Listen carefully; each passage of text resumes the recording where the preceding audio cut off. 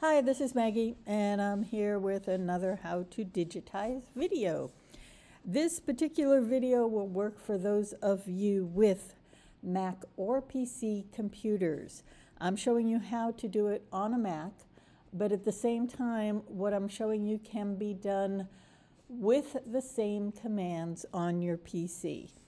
If you have any questions at all, just pop into our Facebook group and we'll be happy to point you in the right direction and help you out. This one is going to be on digitizing end-to-end quilting designs. They're very popular right now, and they're actually pretty easy to do. So if you've never digitized, we consistently see people say, oh, I bought this and, I opened it, but I haven't done anything. Give the video a try. This is actually an easy one to get a finished design from. The other thing is that I'm not using anything specific to my Sonnet. So this will work with most of the older versions of software.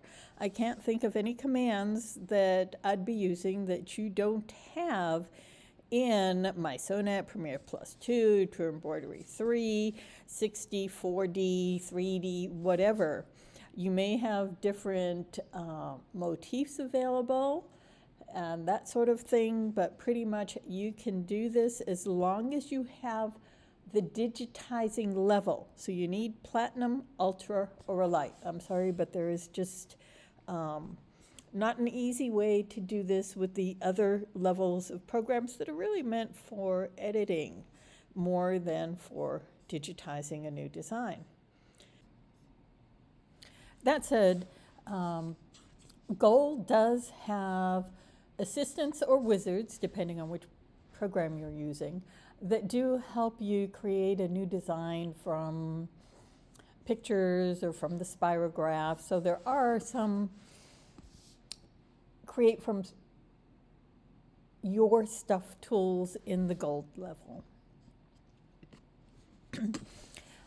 First off, what is end-to-end quilting? Now, quilters will refer to edge-to-edge quilting, and it basically means they're repeating one quilting pattern over a whole quilt top. And they usually do this by rows.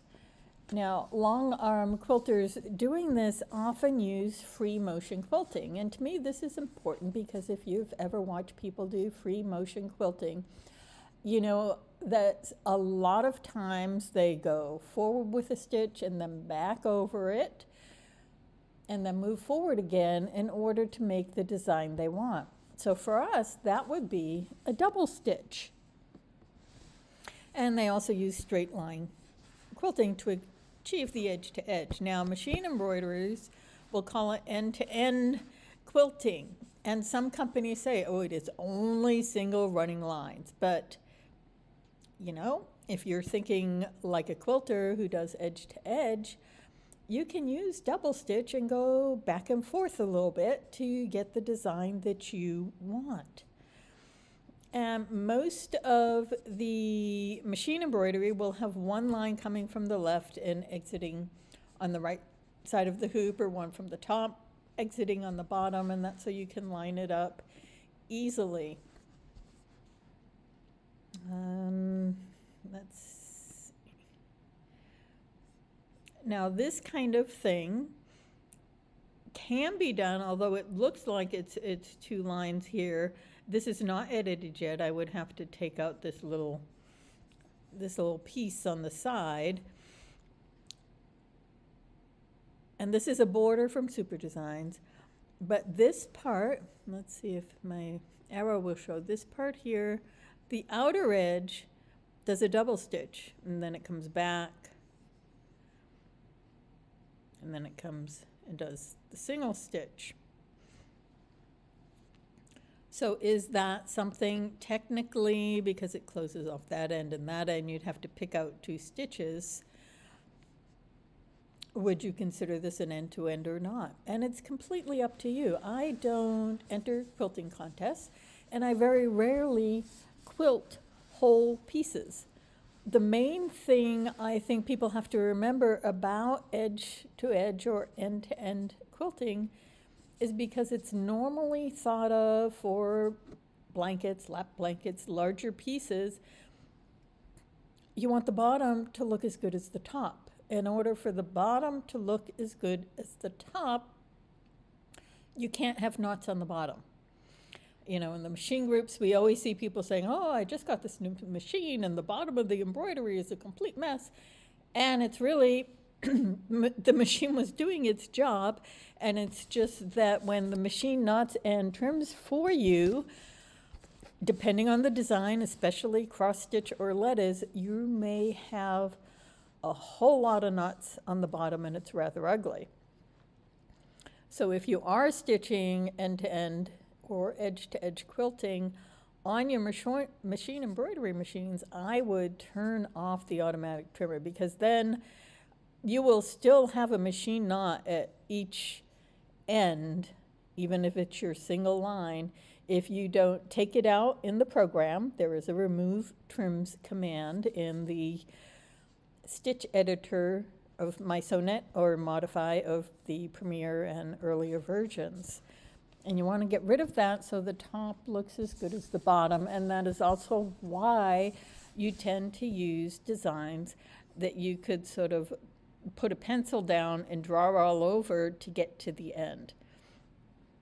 I could do this and just use the outer stitch and get rid of the inner one. I could go, well, I'm just going to pick a stitch at either end. It's completely up to me. Again, I'm not selling, and I tend to just do what I want, but this is just to give you an example. And let's see. So how do we make them in the software? Now, when I'm thinking about videos, I'm thinking of something that anybody can tackle. And we are not all wonderful artists being able to sketch beautiful designs that in our mind are the same as on paper. So what we can do in our program is we can insert designs and shapes that already exist, turn them into a running line, join them together with some swirly lines, and we have an end-to-end quilting design. And we can do this through using our motifs. We have shapes in digitizing.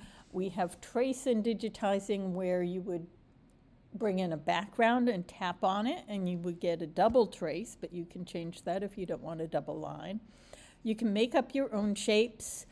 You can insert the running stitch letters. Now these you have to look at, and I'll show you how to look at things in Modify to see if they have a lot of trims. But I have a few letters. When I use quick font and use outline, most of my letters come in that each letter is a single stitch out that starts and ends at the same point. So I could use my quick font letters to write out something like love or a name or initials or whatever I want to do. Also, the super designs have running stitch designs within them. Many of them, when you look at your panel, it will say you have a choice. It comes up in color, but you can click line. Many of those also have too many trims because they might have eyes that sit in the middle of the face and don't connect to the sides of the face.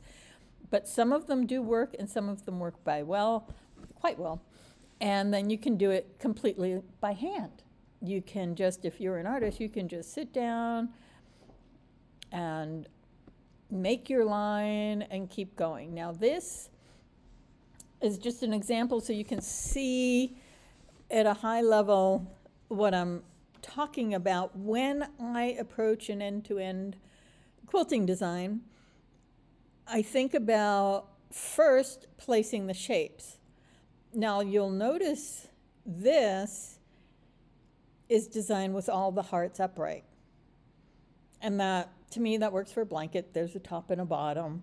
If you're doing a table runner or a lap blanket, you might want to arrange them so that half of them are upside down and half of them are right side up or sideways for an all-over pattern. So you can think about that. But the other thing I like to do is I put down the shapes I'm going to do first, and then after that, I draw the pieces of line between them. And it can't, whoops, I meant to put my mouse over something. So you have, these aren't going to light up because this is a picture, so that I could go through these in some order that hopefully will make sense. When I was first popping back and forth, I decided that you really needed me to put in some slides to show you where we are, because it's easy for me to cover too much and confuse you. Sorry about that. But say with this first running stitch goes from here to the heart. And you can see the heart has a start and end point. They do show up in Digitizing module in the film strip that's right in the center. So when I start, I want to bring a line to the heart center. And then when I'm coming off that, the next thing I do, it's going to stitch the heart. And then I need another line. So I don't just do this line as one moving all around. I do one piece to go from here to the start point for this shape, and then the shape would stitch, and then I do another line from the end point of that shape to the next shape, which is actually this one, because this is swirly lines that I move together. And because you don't see any lines here, if there's a line between your items in the film strip, that means there's a thread break or a thread stop, that your stitching is not continuous. If there is no line between the pieces, that means your end points and start points all line up and your stitching is continuous. And as we move forward, a lot of the examples I'm showing you as we move forward are just going to have the shapes, because quite simply, if I tried to show you how to do lines on every single thing I have ideas about, this would be a 4-day class, and we're just talking something you can look at and then get down at your laptop and do, rather than watch all the time. So a lot of them, when I show you, I will say, this is, you know, I was thinking of laying these out this way, and then I'll put some swirly lines in between. And you can know that the swirly lines can be done, and they can be done rather easily. And let's see here. How to make a line. As I said, this can be very easy. Here we are in digitizing, so we have the digitizing symbol.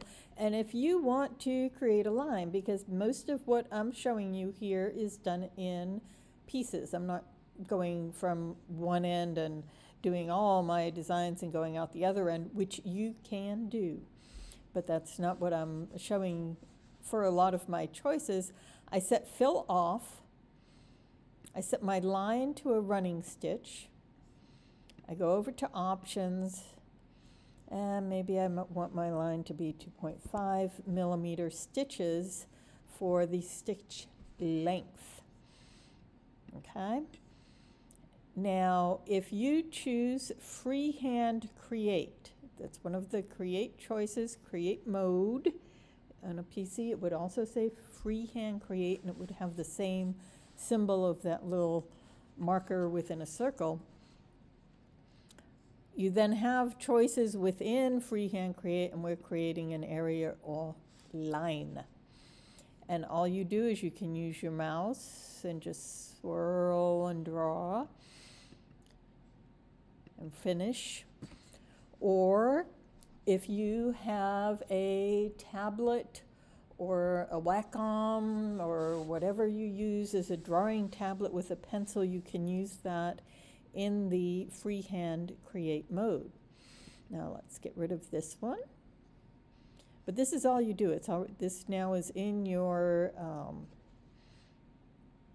film strip, and this is how you could just choose to join one piece to another if you're adept with the mouse or with the pencil.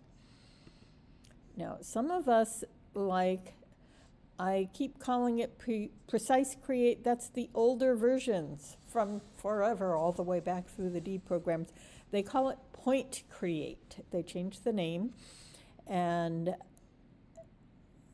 now you would again choose line or fill. I don't need to change my options. We're still going with the 2.5. And the thing about this is you put your mouse down and click, and you set a point. And wherever you put the point is where your line will end up going. And you do have to finish. You can finish drawing the line if you were doing a few. Say you had a little shape here, and then you can pick it up and start again. And until you finish the point area or line tool, you'll always come into making a line. And the neat thing about these lines is you just have to click on them, and you can move the points if you decide you don't like where they are. Move them all around. Maybe you wanted to swirl them more. You can also choose to convert them. So I could convert it to a bezier line. Maybe I've decided I want only smooth curves, and I want to have bezier help me achieve that. You can end up with points in bezier, just so if you kind of bring it in. And I actually prefer not to do bezier that way.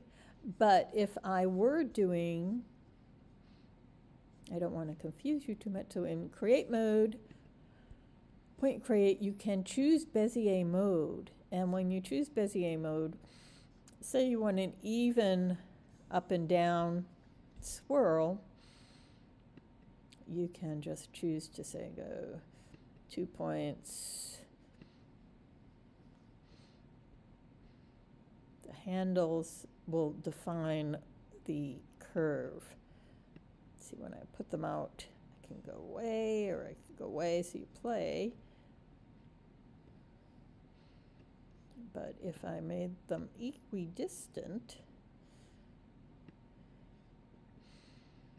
so what I'm doing is I click and then I drag for the handles, and I can move them all around. Click and drag. Maybe I want to move them up. So I can say finish bezier line, and then you can say, do I want that sharp? Do I want it smooth? Do I want this really long on one side and not the other? Do I want to twirl it in on itself? Oops, go back that way. Bezier is fun to play with, but it does take some getting used to, although for like a simple smooth line, if you're like, oh, Maggie, I was trying using the place points and it kept not coming out smooth, since we're doing little bits, you can just do, you know, a short little bit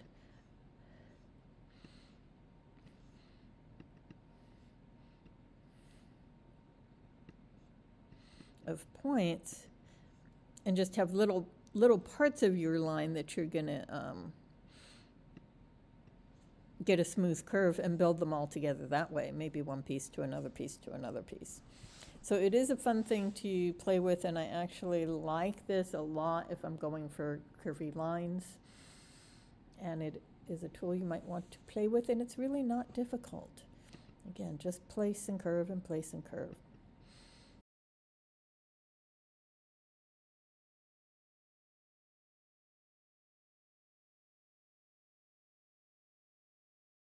In digitizing, as I said, this is where I like to work most things. I may occasionally go into draw and paint, but I am not very good at drawing on paper, so I very rarely importing sort of a load background of a picture I've done.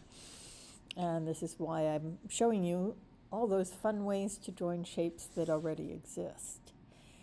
Motif lines are wonderful, and the motif shapes, there are so many choices when you get into them that, you know, when you look at your motif, you have the ones you define, the universal, the Pfaff, the Husqvarna Viking, and there are just all kinds of choices to get into. And when we do motifs,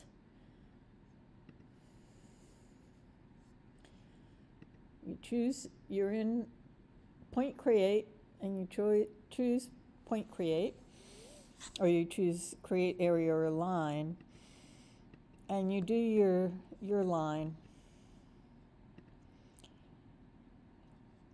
What I wanted to show you is that sometimes, well, they overlap, but I show you that a little bit later, is although you can set this gap, the system will try to give you an even number of motifs to get you from end to end. And although you can set the gap, it is going to be a straight line.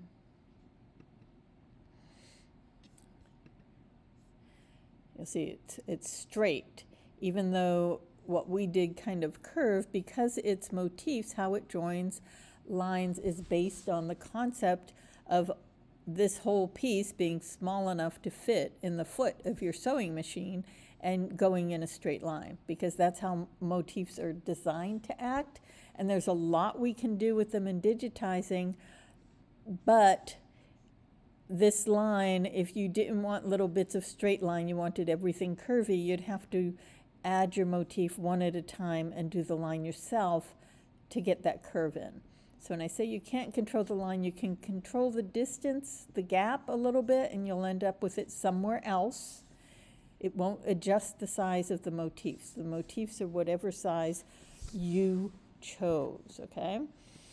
And now we're going to delete this one, delete object, and show you from start to finish. Here we go. Go back to running stitch just so we're safe, because that's how I tend to work here, and 2.5 is fine for stitches. What I wanted to show you is here I go edit in digitizing, edit and insert. And again, if you have a PC, you have these commands, they're just in a slightly different place. And you insert a single motif. And for this one, we're doing geometric 7. It is just wonderful for quilting. And you'll see it comes in set at what it would do on your sewing machine. So I hit Control A is the easiest way to do it. And I like to see it. And I do Option Shift to keep.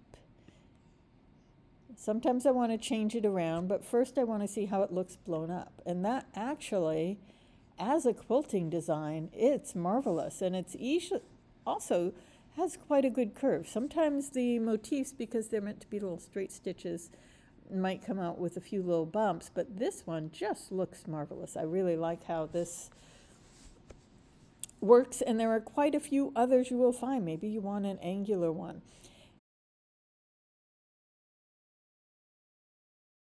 Alrighty, this is an example of a motif stitch, and this is Universal Geometric 7, and I brought it in and I made it bigger, and I made copies. And also before I made the copies, I took the little bitty ends off, but this particular one I want to show you that you'll see here in the film strip there is no line, no line, no line, and I've got a line, and that's because I hadn't matched the last one up yet. And I wanted to show you how I match up motifs. When you're doing lines, it's different than when you're doing some of the different shapes we can insert. So I kind of bring it off, and you'll notice I zoomed in. I'm one of those people, I tend to just use the zoom slider. And I know I'm going outside of my hoops, so don't worry about that. But you'll see, once you zoom in, I can see, I know this is the end even though it's not marked. And I can just bring it up and slide it over, slide it over, slide it over. And there you go. And you'll see over here that line went away, so I know at this point I have matched them up. Although it does look like it's just, the program's going to let it match it up, but it looks like I want to nudge one up because there was a little, that's better. Okay, and now we can go zoom out. Now I've made it a little bigger. I can hit Control A because I'm just playing with this as swirls and bring it back into the hoop. And there, with one motif, I basically have an end-to-end little stitching design that's actually, you know, I can set it for a quilt and do it up at a 3mm stitch, and this would be lovely. Quite simple as a quilt. You could choose to either overlap these edges a little bit or have a little space if you do rows. And the other thing I will show you while I have this screen open is you can do File, New, and say this is the 360 hoop, so I can go to hoop and I can say I want to see what 4 looks like. So I can enter hoop size and I can go 720 by 400. And now I've got 4 of them, and over here I do Command A or Control A on a PC, Command Copy. Oops, I have a few windows open there, sorry. Well, here we go. I can do Paste because I'm going digitizing to digitizing. Within any module to any module you can cut and paste. Now I'm not going to line these up perfectly on the edges, but you'll see I want the end point so I can see how the overlap looks there. I'll put the end point in the middle.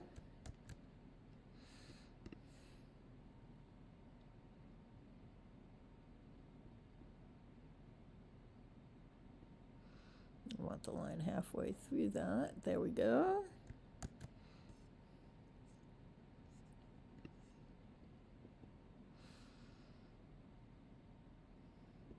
And again, showing me the end point, but we want to see the start point. We will match that up.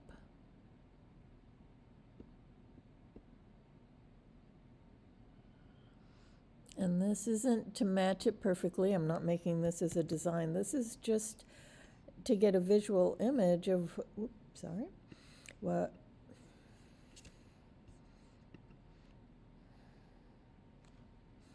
would this look like? And you'll see since my cursor came off, I came over to the film strip and tapped on the group there so I could get all of them.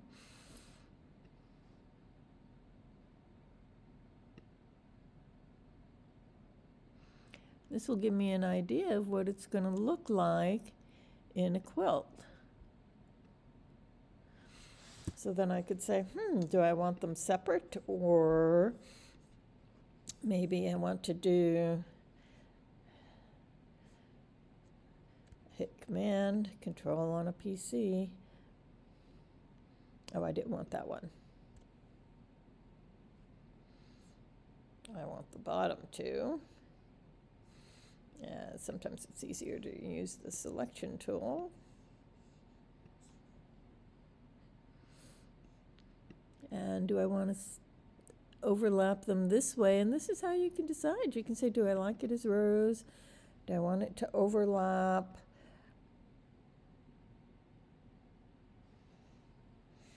How do I want it to look? And you can play by making a hoop size that doesn't exist and see what 4 of your items together look like.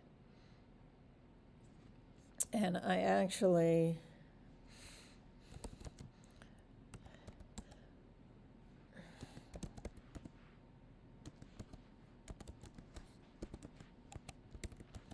like this one and would save it because I do like it overlapped like that, and in design positioning I'd have to figure out how to make all those things happen.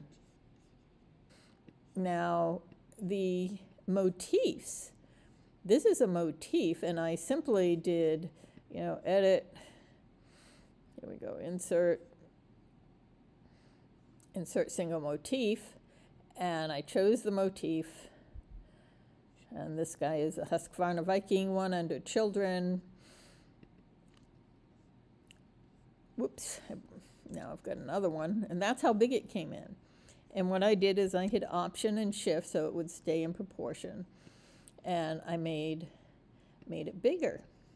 Now what I wanted to test out, which I knew, but I wanted to test it out to be sure,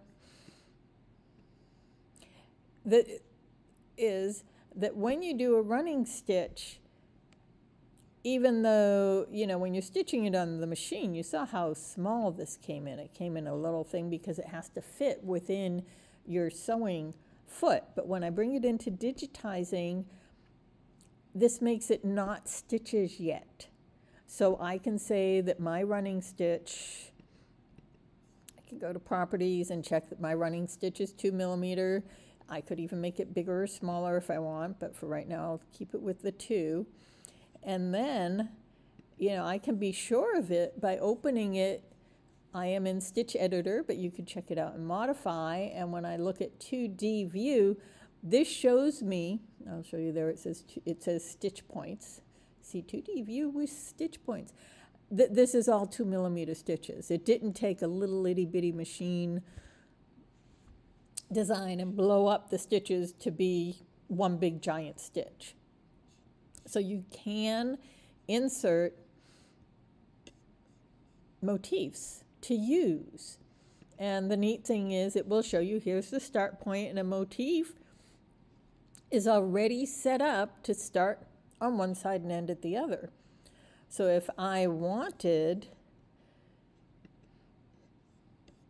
you know, I could put a bunch of I could have these touch, in which case it'd be kind of a line, and it might be easier to do just as a motif line. But if I wanted to do swirls, I could bring in a few of them, and I can say, okay, the start point here is there, and I would need to, oops, take these things off. Oop, up. Talking too fast here. I would need to do a running line to join each one. Say, if I wanted it to start there, and I'm starting here, and come down to where that is, and I would need to finish this one, because what you want to do is move it up here. And you can see how there's not a line in between this piece and this piece. In the film strip, that means I did a good job connecting that to that. And then you see this, they're not connected. But now if I look for her endpoint, so I want to see where it is. I can tap on her, and her endpoint is right there. And I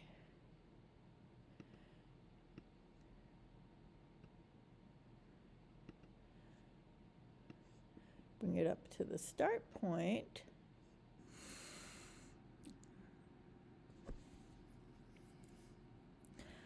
Gotten rid of those, so you can see that this would stitch to this, stitch to that, stitch to that. I still have to do this one. Sorry about that. I had missed it. I had to do reverse line. And when I get over here, I would have to have her come up and end from here over to here so that it's at the same point. But you can put together, although this is a straight line, you can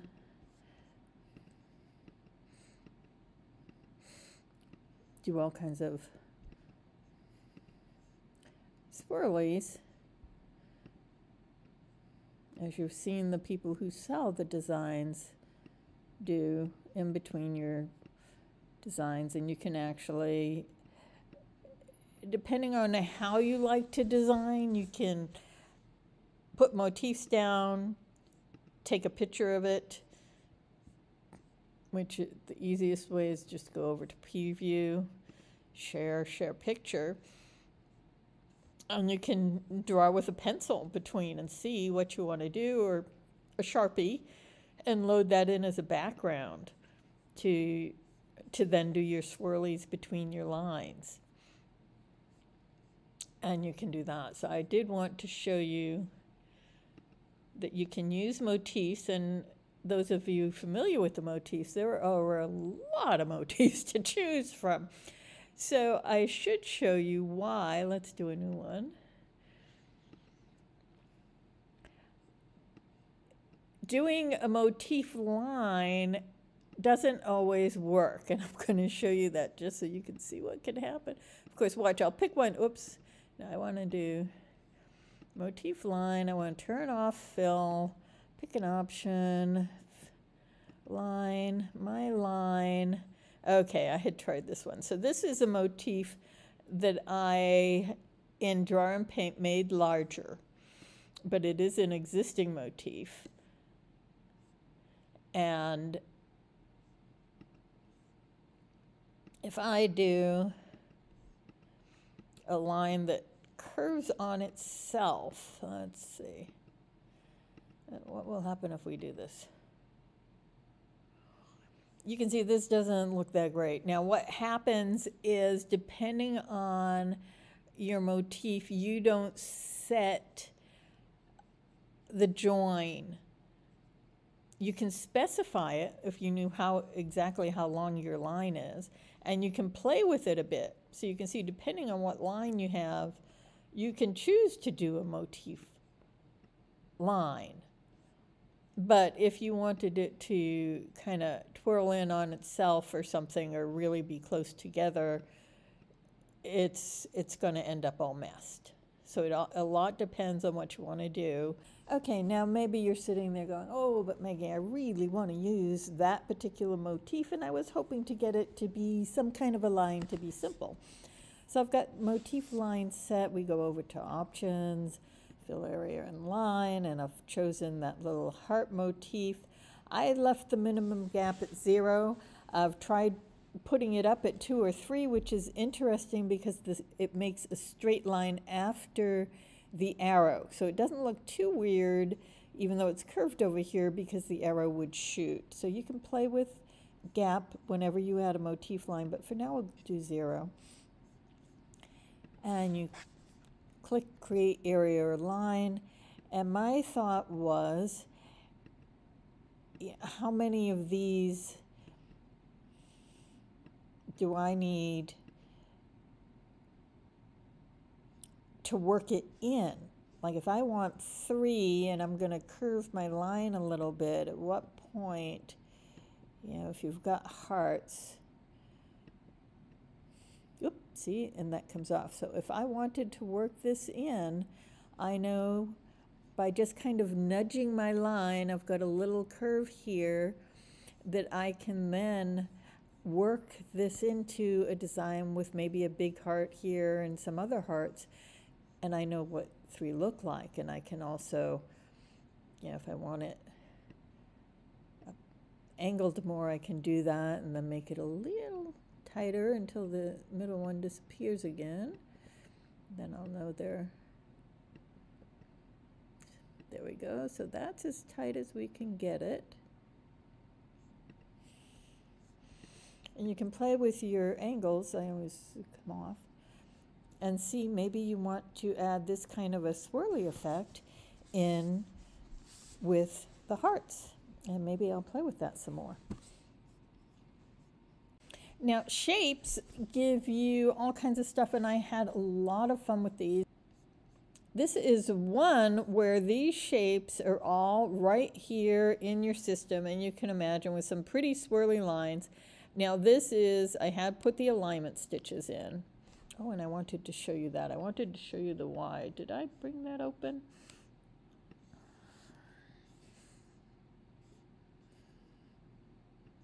Let me see. Nope. Didn't want to show you that one yet. Oh, look. Here we go. Okay, so this is not a hoop we have. This is your 260 hoop that I just showed you. And what I wanted to clarify is when we do alignment stitches, you can start at the edge here and kind of do your circle to here, to here, to here, and do your little swirly lines to here, to here, to here, and back. And say with this being the hoop, you don't want to come right to this edge if you use alignment stitches, if you're not using design positioning on the machine to match the very last stitch with the very first one. Although these alignment stitches are look like they're off because I left it out of the hoop to show you that what you do is you have your alignment stitches stitched first, and if they're the first two stitches, you can tell when you've hooped that this stitch is right on top of that one and that one's right on top of this. But what would happen if you had a stitch on here from the very edge of the hoop, like over here, which you can do, but you also had one on this end, then you would have an overlap where you'd have this come back, and then over here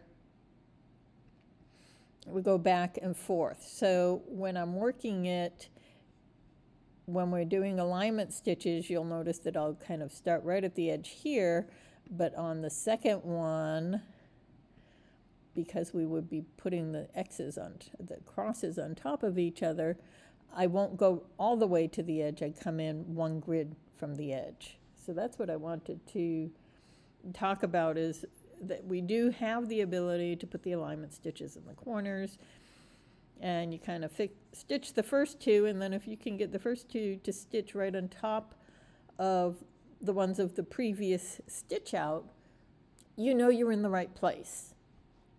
And as far as how you do it, people have all different favorite ways of design positioning. I don't want to get into that too much. I tend to fold my fabric in half and make a line and fold it in half that way, and know that I have my center point where my 4 seams line, and put the center point in.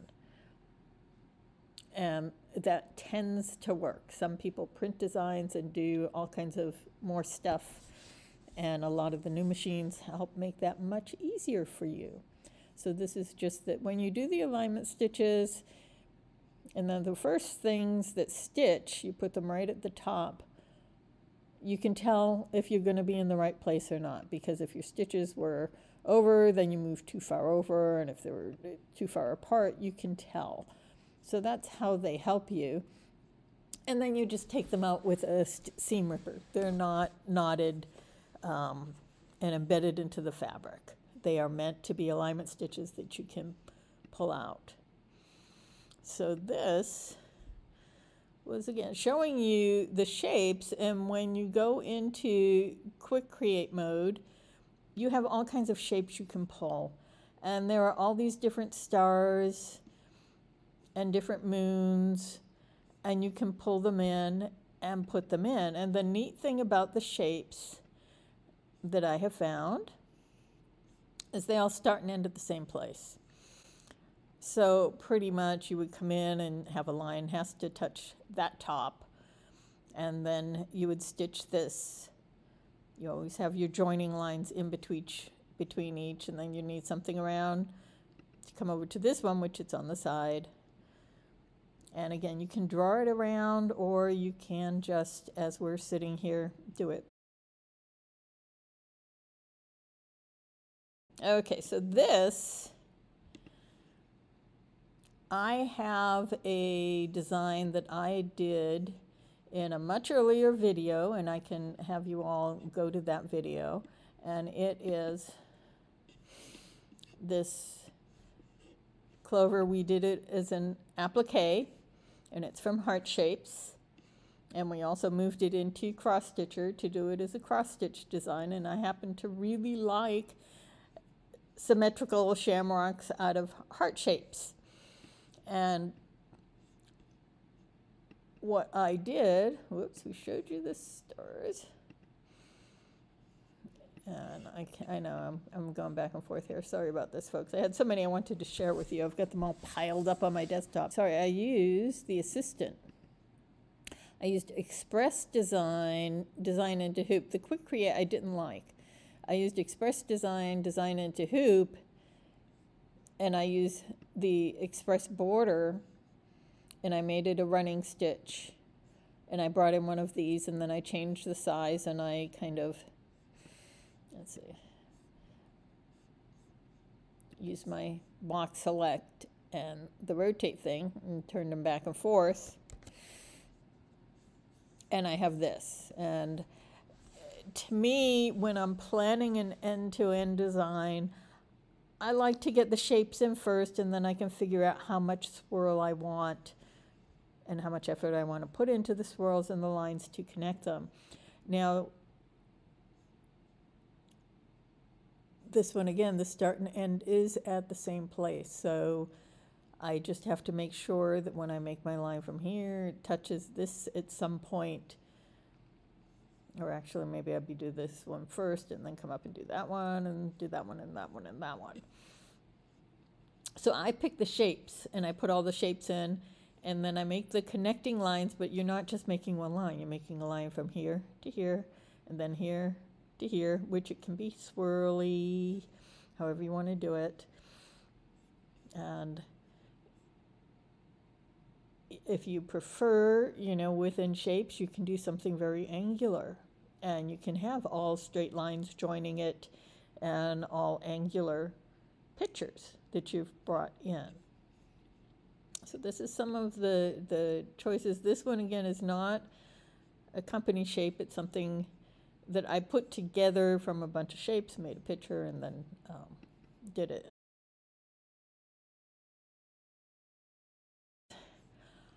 This is trace, and the neat thing about this is if I put in 3 circle shapes, it would go here and stop, and here and stop, and I'd have to put a line between them.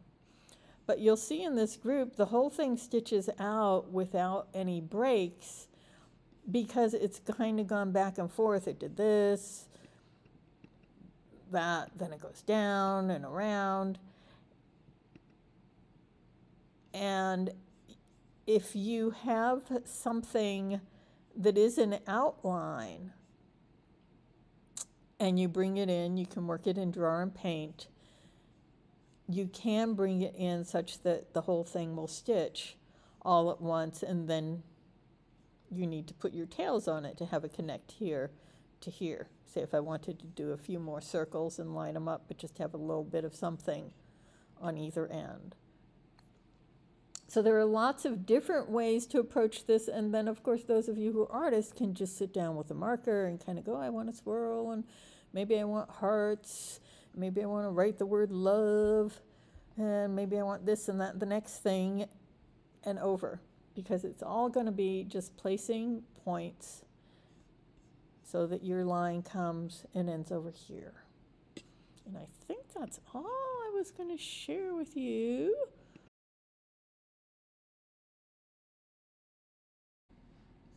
If you created something in Draw and Paint, and this is just a quick example where I used the Add here little insert tab, and I use shapes. And this works the same as it does in your digitizing modules. Now from here you can save your file, and once you've saved your file, and you do have to save it, you can actually close it, open digitizing. You have to click it to open, so you're in digitizing. See, I have my little digitizing symbol, and I can click load background, and this one is test. And you'll see that even though I didn't export this as a picture, I can load directly from the draw page into digitizing.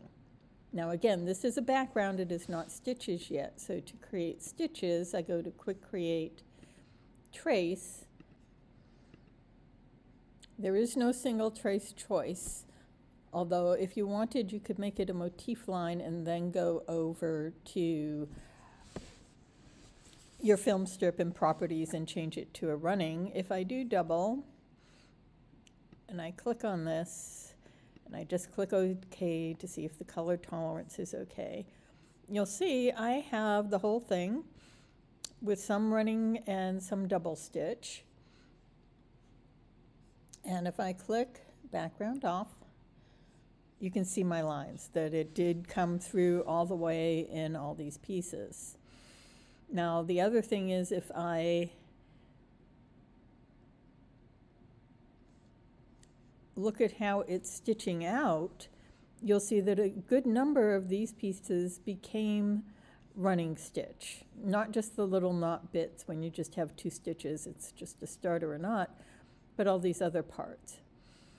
With these, you'd want to be very careful to go back in and edit them out to see if you still have a solid line, because you don't want knots on the back. So this is something where we would then go copy embroidery, which is, oh, I have to click all, sorry about that.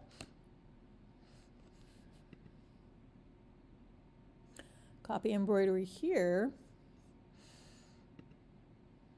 open into Stitch Editor over here.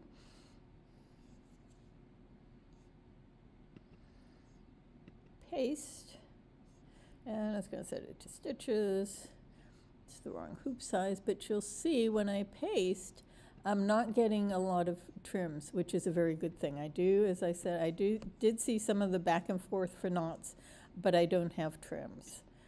And you don't want trims in your end-to-end stitching. It makes a mess on the back, and that's not okay for end-to-end quilting.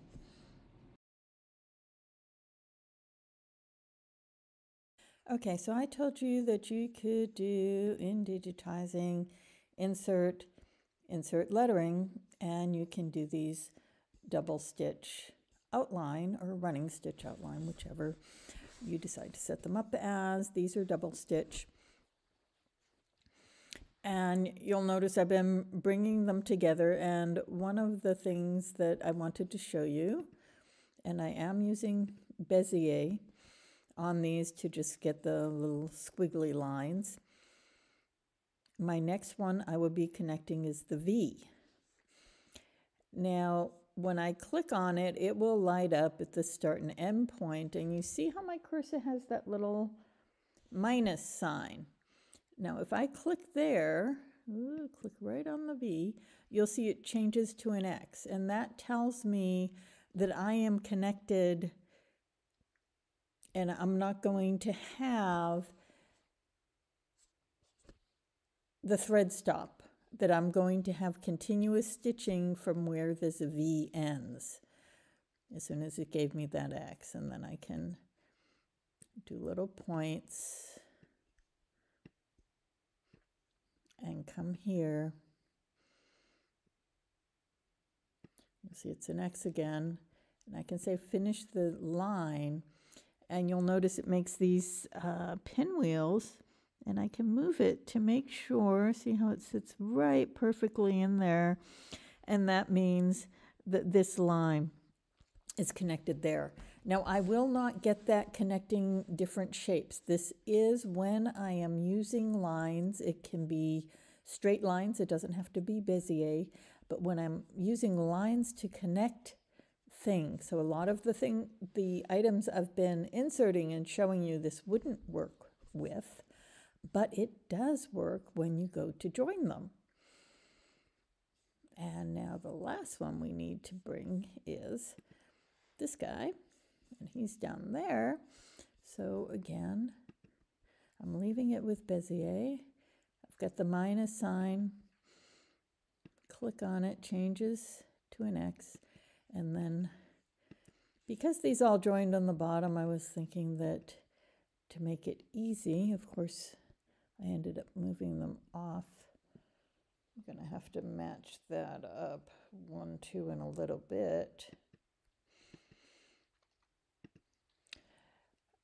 Because most of these were joined on the bottom, I thought doing a little squiggles around here will be fine, because if you are actually doing these over and over and over, the squiggles from the one above this would be here, and then there'd be writing. And, oh, I forgot to do these while I did them. Ha! I don't have as many handles because I didn't set them up while I did them, so I have to undo that and show you again so you see the right way to do it.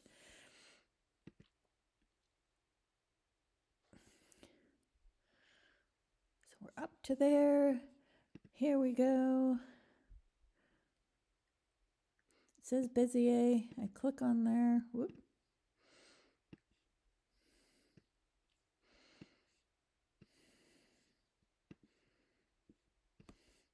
Just put some lines in because I'm just swirling around and it goes up to 2. 1, 2, it came up over there, so I'll have to match that up. And now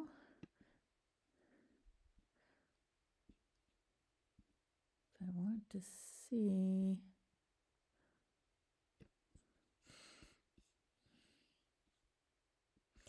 and the reason that's not giving me the little thing is because it doesn't have the double stitch bottom above it. So I move the double stitch bottom above it because I've got that. This, and right now these two aren't showing connected. And this one,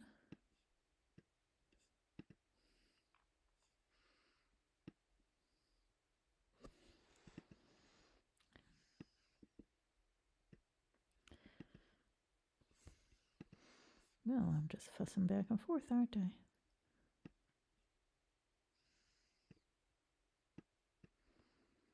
Yeah, I'm in point select.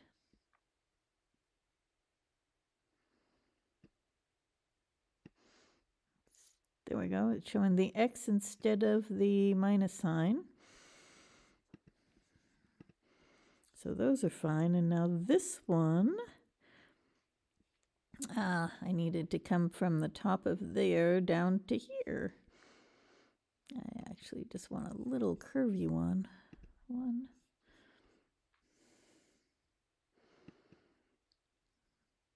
There we go.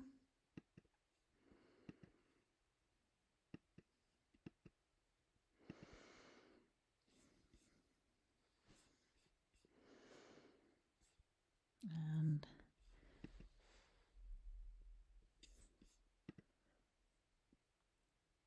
so that's kind of a messy mess because I've been doing these in like 5 minutes to just be able to get this video going. I think I would definitely change this little loop-de-doo I don't care for at all. Bring this down, bring this up, if not even take that piece off and let it be high.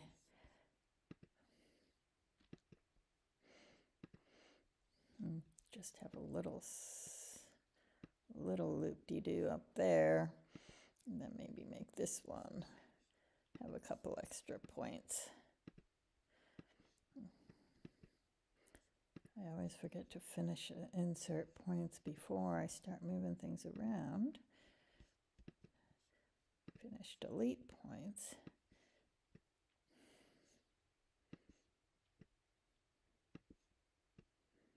And you see you can continue to play with it and figure it out. But the neat thing about this is I had set these little running lines at single stitch and these are double stitch.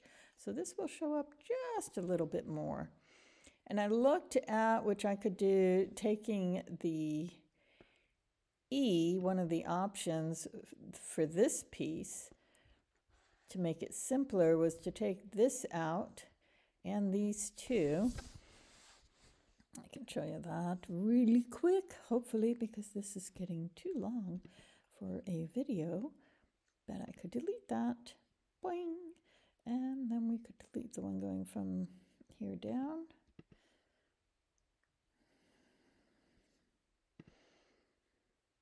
And what you would do is come over to the E and add stitches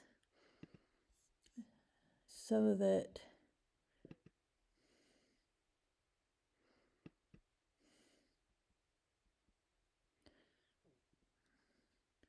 let's see, let's do a finish insert points.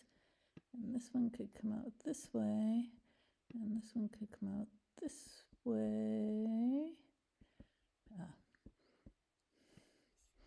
Now I can add a few more.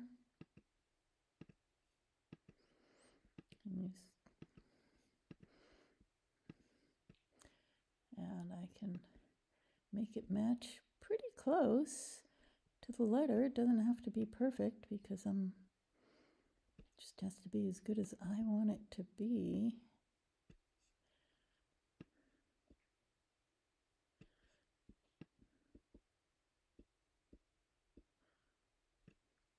And then I could take this piece off Do, do, do. And now this is 1, and I have a little bit cleaner line down here. Oops, we have to go from the bottom of the V to the bottom of the E, which is very simple. So we go from here, click right on it. There we go. Change to the X. Change to the X, click on it. Freehand Bezier.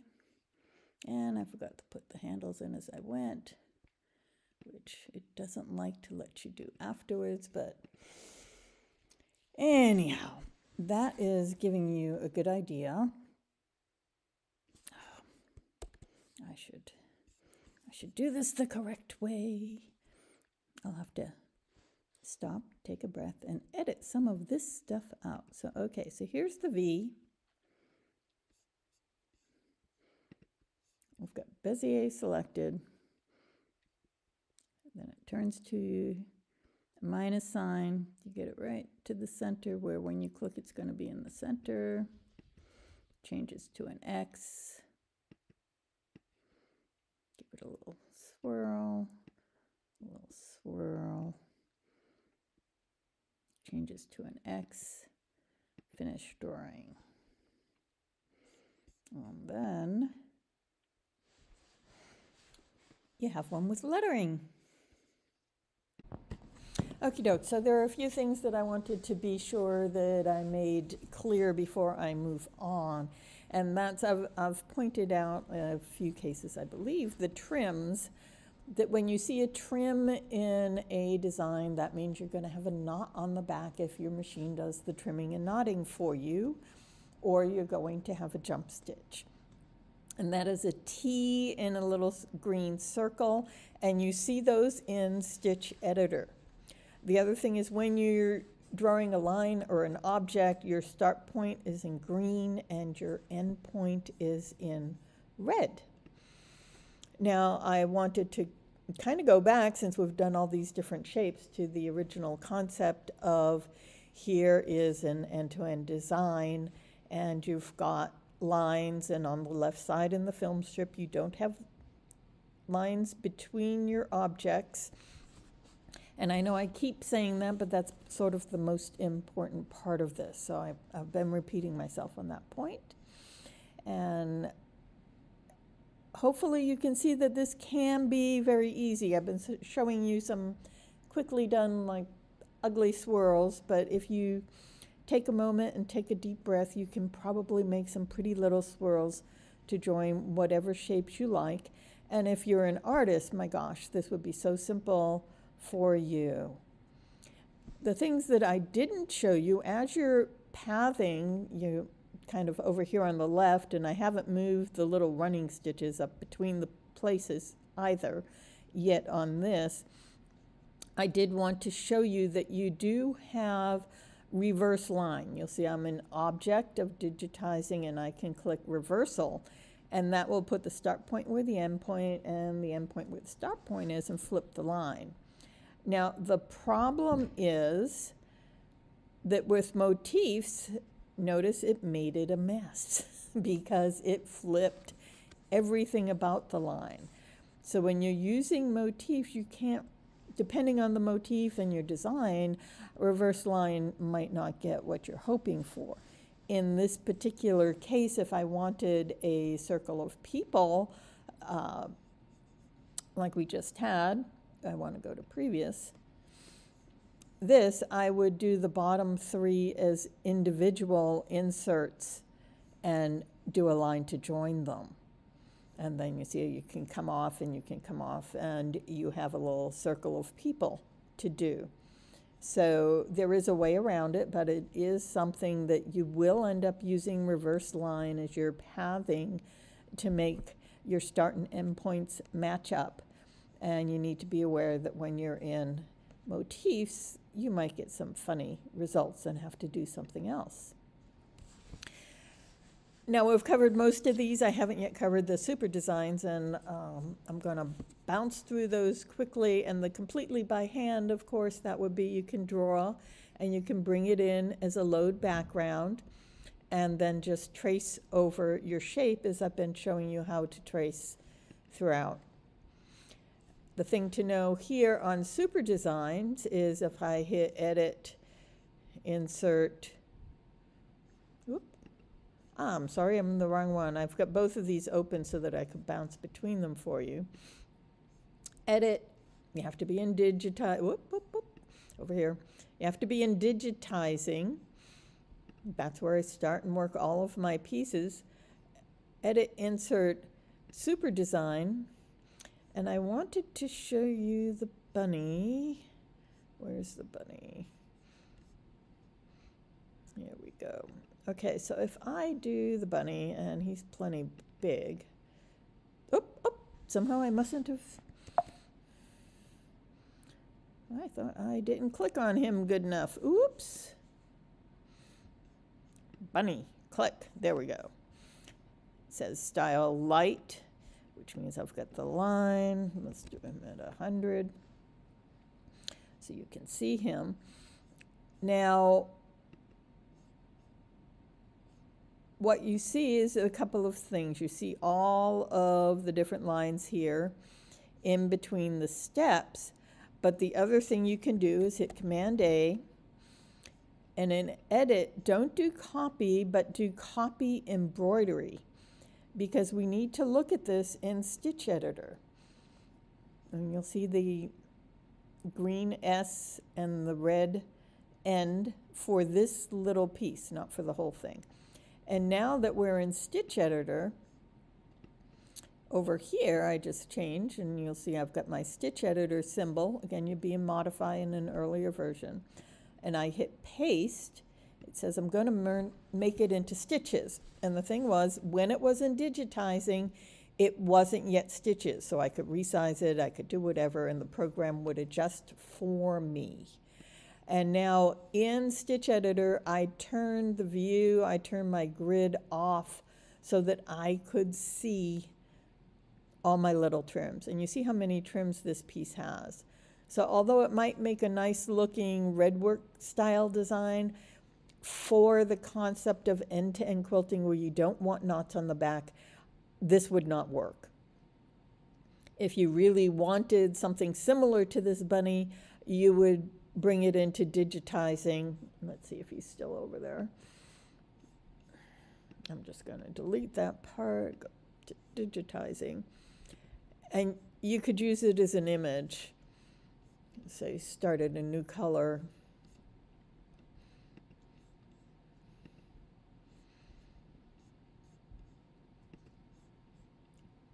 And just start tracing it yourself and not have perhaps as many images, as many details. You wouldn't be able to have the face, but you would just go around and trace your image, which you would do also if you're doing your own artwork, by placing points, or again, you have the option if you like using a pencil on a tablet of using the freehand create. And I am in the point create, and I tend to use point create a lot. So that is how you would do it, and it's also how you would check for the trims. And I'm going to take this one out. I can click on group and get rid of that. Click on group and get rid of that. Okay, let's go back here. I don't think I need that. So the super designs running stitch, many do have too many trims, but quite a few work quite well. So let's go back over here. Super designs running stitch. This is the super design heart, and you can see a shape heart is going to work out better. See how you've got the little bit here or whatever. But these were just lovely. These are one of the shapes in either Encore or Borders. that looked like a satin, and then I changed it to lines. So let's see if I can find those. I should have it handy. Edit, insert, super design. Doo, doo, doo. It was either in Encore. No, that one was in Encore. So this one, I don't think it was Flowers and Leaves. I've done some of the, okay, I've done some of these in Flowers and Leaves. Ooh, where were those borders? There they are.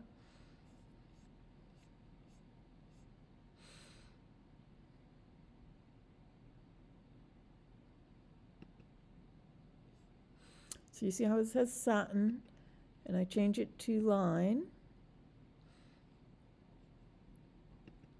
and I apply,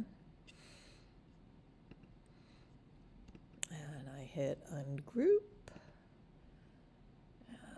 It's actually too many colors here, but let's get this one darker so you can see it. And this,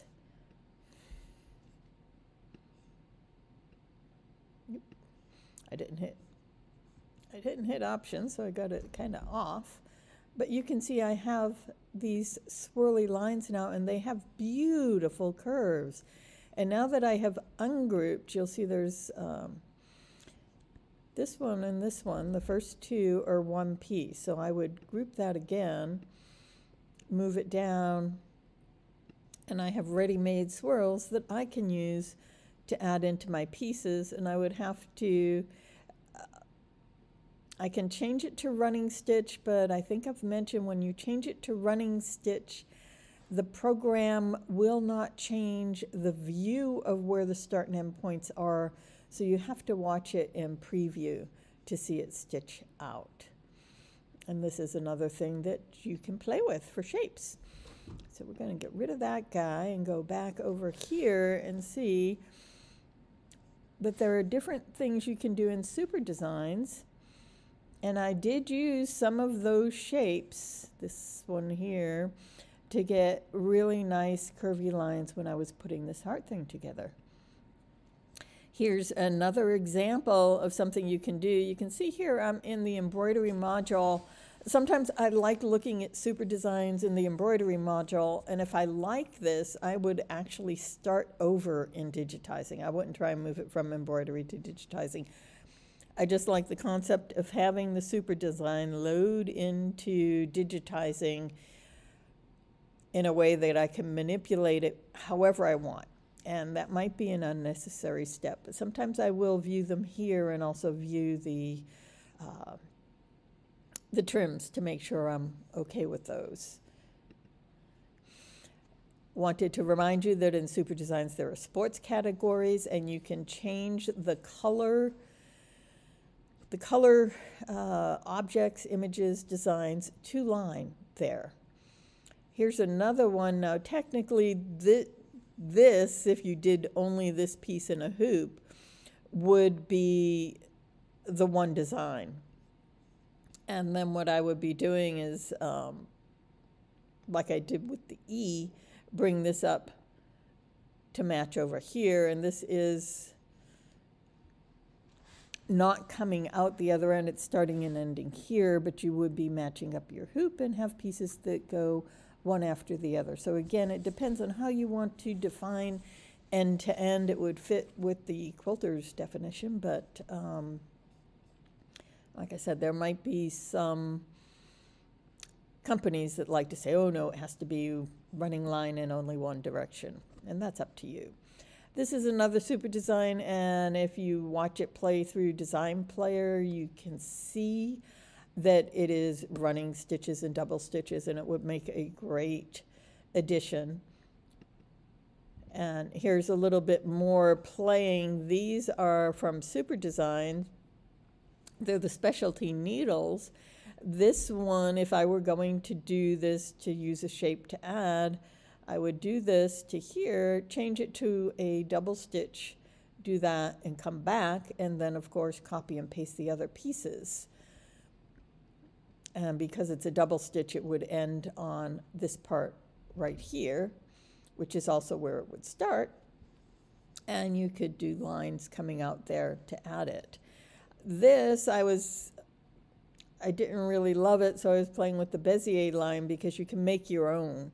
I actually prefer this kind of Celtic little shape in a little bit flatter of a circle, but I wanted to show you that you can get a shape and then sort of make your own off it. And this was just another that you can do the simple hearts and start playing. Again, you can see I'm in embroidery here where I was just testing something out. And if I liked the arrangement, I would probably just go recreate it in Digitizing, because the copy and paste takes only a few minutes. Completely by hand for those of you artists. Okay, I'm not, obviously. If I had drawn this on a piece of paper, it would be the same as if I also, if you're a graphic artist, came in here to draw and paint, start on the left, you know, do your little symbol. Whoop, whoop. I have to be careful because in order to be able to jump between programs, I'm in reader view here, and if I'm not careful, it wants to page forward on me. But you'll see, and you can come down and then end over here. And this you could either try trace, or you could bring it in as a background and just trace over it yourself, which if I were doing it, I would do, because I can fix how I don't like some of the curves came out, and I can play with them more. Now, for those of you who want some design, some more ideas, because I've been babbling very quickly and going la la la la la, and you might be like, oh, I want to see more.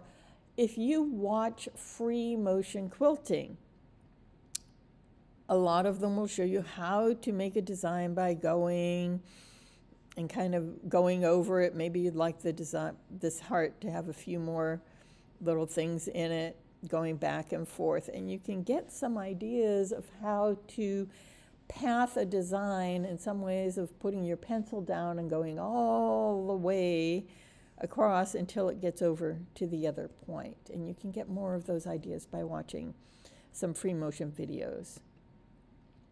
And I did want to show you that with bezier line, I mean, technically this is an end-to-end, but I know we like them a little fancier. It depends. On a large quilt, that would not, it wouldn't be difficult and wouldn't take off from your fabrics if that was the highlight you were trying to do. When I'm playing with a bezier and getting shapes, I change my grid size. You know, it's under view on the PC, and your grid size on a Mac is under your preferences, which is in the top left. You just click on your digitizing symbol. In the upper, you would click on it there, My Sonnet Digitizing way at the top, and you'll see preferences, and you can change your grid. And I've changed it to 2 inches, you know, 50 millimeters, and really played with mapping it out evenly. And you can see on these, I did the handles evenly to the one grid, and I've spaced these evenly. And, you know, I can get uneven ones. I can make this longer. I can push it all together and make it just up and down and up and down, shorter. And again, I can change my grids and get all kinds of even bezier designs. And if you want to learn bezier, that's a fun way to do it, because your end result is kind of pleasing when you match it to a grid and you match all of the handles. There's something visually pleasing about designs that are symmetrical. It doesn't always have to be. I mean, there are beautiful things that aren't symmetrical, but when you're learning, this is an easy way to learn bezier. So for our February challenge, we have a Facebook group. We want to see any quilting design you've done in the software. Now, I'm not saying end-to-end, because quite simply end-to-end, you match the little ends of the designs up because you are doing a very long piece. And some of you might want to do just a mug rug. So you don't need little blurpers on the end, I'll call it. Let me get back here. And not that one. Where are we? This one. Let's get into. You don't, if you're doing a mug rug, whoop, whoop. See, I'm just running ahead. I have to be careful there. If you're doing a mug rug, you could actually make this a little swirl on the end and make that a little swirl and not have points that you're matching up because you're just doing the one design in the hoop. Same thing with placemats. If it's not one big design, you might be doing it horizontally across the shorter length, and maybe you don't need, I'm calling these little plurpers on either end of your design. Maybe you just want a quilting design that sits in the hoop. The end to end has the matching points, but for the challenge, so now I have to get myself down to the challenge page, but you've seen those. Any quilting design. And again, this is just so whatever you want to do, let's see it. Now I know we have Quilt Block Wizard, and we'll let, if you've done something in Quilt Block Wizard you want to share, actually in the Facebook group, technically, we say, please share all the time. We love to see what you're working on. But for the challenge, it will be any quilting design you've done. It can be end to end, or it can be based on this video in end-to-end pieces, and show us what you're doing. And come join us on Facebook. This video is longer than I usually do, but there was so much to cover. And any question you have at all about this video, would be happy to answer. If you saw a piece and you're like, I didn't really understand how you did that, I can explain it. I can add a short 2 or 3 minute little video and walk you through the steps. We're very helpful over on Facebook, and we have a good time. So go ahead and join us there. And we're clicking off. Talk to you later. Bye.